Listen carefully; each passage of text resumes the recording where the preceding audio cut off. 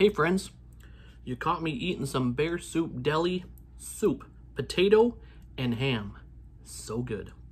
Hey, welcome to the Journey Minute, where we take 1 minute of your time to tell you what's going on here at Journey Ministries. All right, Pastor Dave, you have 1 minute to tell us what's going on here in the building since Governor Whitmer's new order is in place, starting now.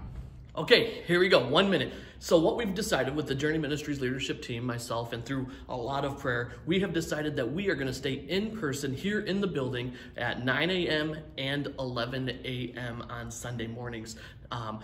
It's going to be a great, fun environment. You can look around and you can see we've spread the chairs out a little bit. We've taken some of the chairs out. And so listen, if you are feeling ill, if you are not feeling well, if you have been exposed, or if you simply cannot get here into the building, no worries. We will be able to be online at 11 a.m. and also we will be the body of Christ who loves and who continues to serve and who continues to be a leaning post to each other. Okay, something else that we are working on here inside the Journey Center is this. The office area, we've taken out the big, huge mammoth desk that's been right in the middle, and we are going to have this room, the office area, be a mask required area. Probably not this Sunday, it won't be done by then, but it's going to be a mask required area where you can watch the live service right here in this room, and you'll be able to participate in person right here in a safe environment for you. And your time is up.